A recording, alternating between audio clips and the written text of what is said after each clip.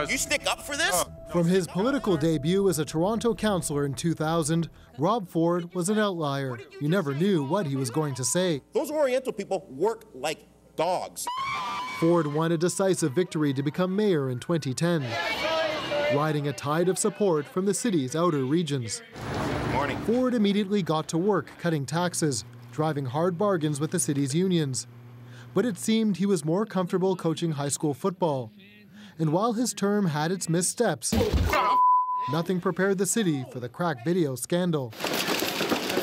I do not use crack cocaine, nor am I an addict of crack cocaine. Ford tried to push forward. Have you tried to obtain the video, sir?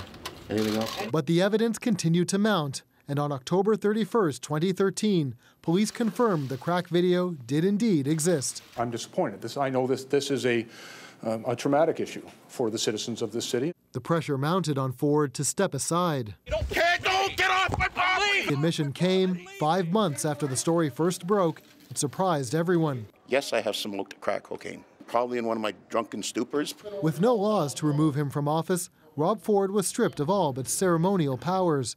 He took to the airwaves, seeking redemption. I am not perfect. You're done with alcohol. Finished. I've had a come to Jesus moment. Ford pressed ahead, determined as ever, running for re-election. Now no longer just a scrappy politician, he'd become an international celebrity, a pop culture figure with a loyal following. He's done a marvelous job as the mayor. He's running a tight ship over here. A following that remained through more revelations. Any comment this morning? In the spring of 2014, with another photo making headlines, Rob Ford went into rehab.